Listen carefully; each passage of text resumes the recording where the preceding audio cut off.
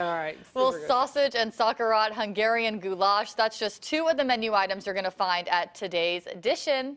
Tina McCoa was in Sacramento with more on Sam's Hofbrau. Take a look.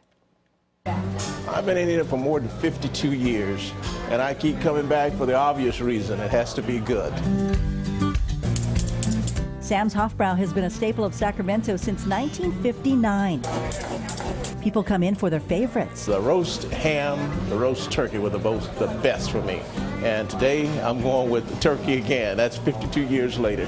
This eatery was opened by restaurateur Sam Gordon.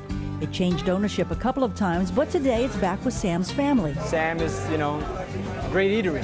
People come to have drinks at the bar and great food. You want to dip in au jus? So here's what you can expect. Just get in line and order when it's your turn. Sandwiches come a la carte. You can have side dishes, and the entrees come with 2 sides. Sliced meat and a couple side dishes, whatever you like, hot or cold. Homemade potato salad, fresh turkey stuffing, green beans, whatever you like. Top 3 sandwiches that are hand-carved right in front of you. Pastrami, number 1. Turkey, close to number 2. And roast beef, French dip sandwiches. Amazing. I'm a creature of habit. I always get the hot pastrami sandwiches. Always. Hey, you want mashed potatoes? Repeat customers, repeat orders. I love their turkey sandwiches. That's all I ever eat here is their turkey sandwiches. The atmosphere is great.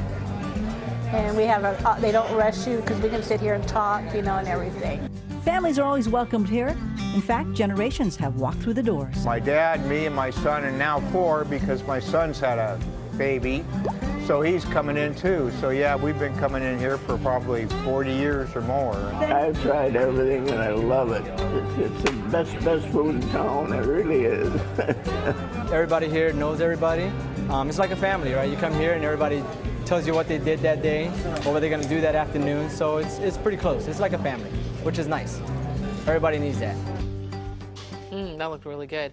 Well, if you have a restaurant that you would like Tina to check out, send her an email at gooddaytina@kmaxtv.com. Celebrate the 120th Philippine Independence Day with a